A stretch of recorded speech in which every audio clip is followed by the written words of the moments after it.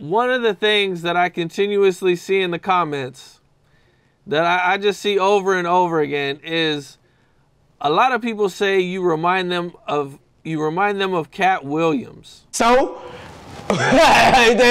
it's just two different struggles though. That's all. Like, the only reason why I was a little ticked that, like, the way it was presented from Faison, it was presented the wrong way. It's like, dude, don't try to throw Katt Williams or present him like he's some kind of head and be like, yeah, well, Orlando's one of those. It's like, come on, bro. Like, you see us progressing, you know what I'm saying? My story is different. I was on it's the same.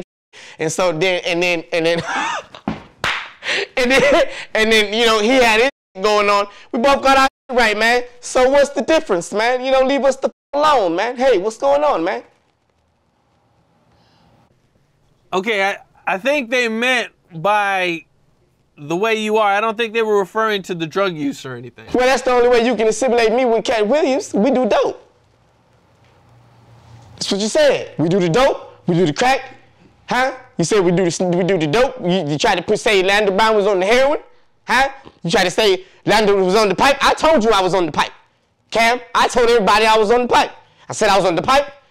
I liked it for a little bit, and then I didn't like it no more. I stopped doing the pipe. And I ain't been doing the pipe. And I don't think Katt Williams been doing the pipe no more either. It's not good to do the pipe, man.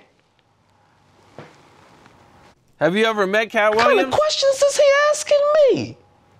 About, this is the pipe, man. He's all right, man.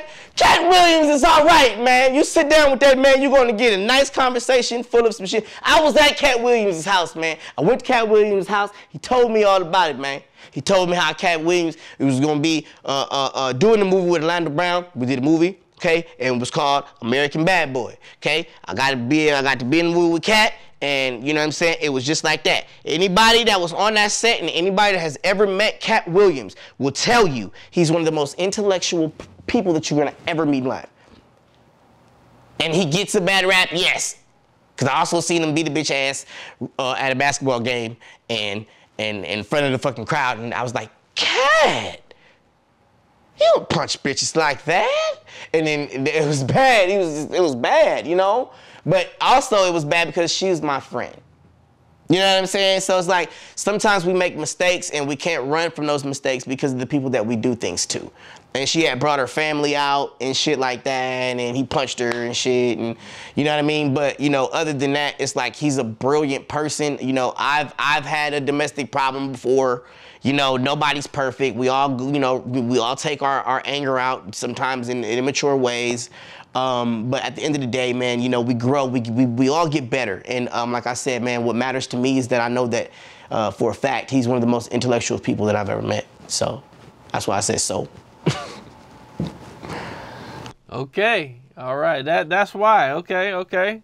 Well, either way, glad you guys are both, you know, better. Yeah, that's what's up. What's up? This is Cam Capone. We got more content like this coming soon, so hit that like button, subscribe, and stay locked in to Cam Capone News.